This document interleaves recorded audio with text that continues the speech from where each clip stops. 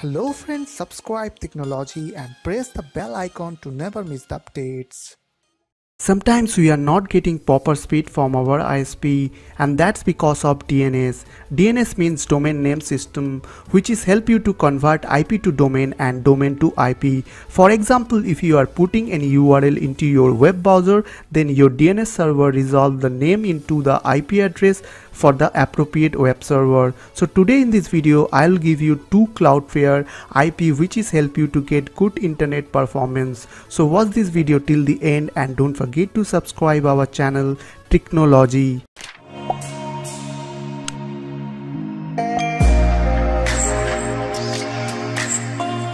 First of all, you need to open network adapter settings on your computer. So for that you need to open Runbox on your computer first. So press Windows and R button together, and after open the Runbox you have to type here ncpa.cpl, and after that press enter from your keyboard or click on OK.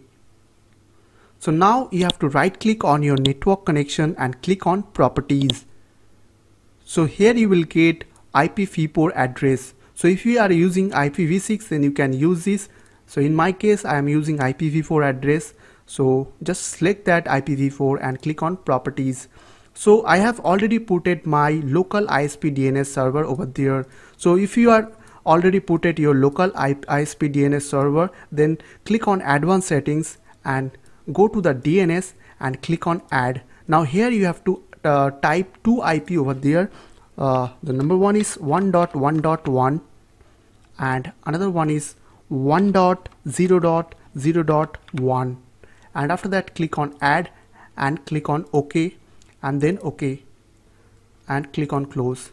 Now you are done. So you will not get any changes on your internet speed, but you will get a reliable connection and better latency. So for that you need to open your CMD and try to test the ping, like ping space.google.com, and after that -t. Now let's see, I'm getting near about 39 to 40 ms.